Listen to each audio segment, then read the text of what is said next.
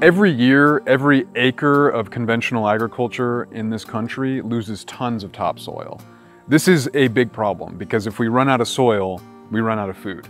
And I think you should be excited that we have an opportunity here to make Kansas City a hub for regenerative agriculture. The Midwest Center for Regenerative Agriculture at Powell Gardens is a new core initiative, and it is all about regenerative agriculture. So through the use of livestock such as sheep, hogs, cattle, also with the use of bees, mimicking what animals did centuries ago here on the prairie.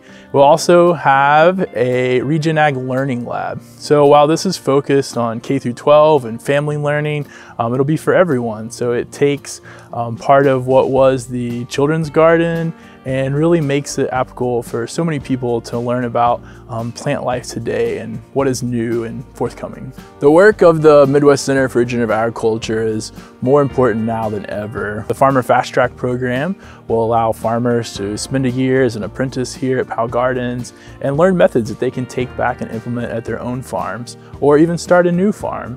While the Regen Ag Learning Lab allows everyone to learn about all the new methods in farming, as well as other things like solar power, hydropower, all the renewable resources that we can use for a better world.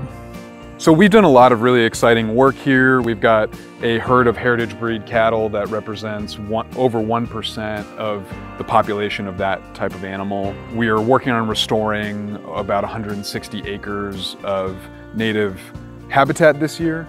But the thing that I'm most proud of with this project is actually the coalition of partners that we've brought. So Powell Gardens is just really the ideal partner for us in this project because they already have this focus on nature and on conservation. But bringing in partners like the Audubon Society with their bird-friendly grazing program, and the USDA's Natural Resource Conservation Service, that really elevates the work that we're doing. The prairie is our home, and it's worth saving, and it's something that is assisted by the work we do here with the Regen Ag project.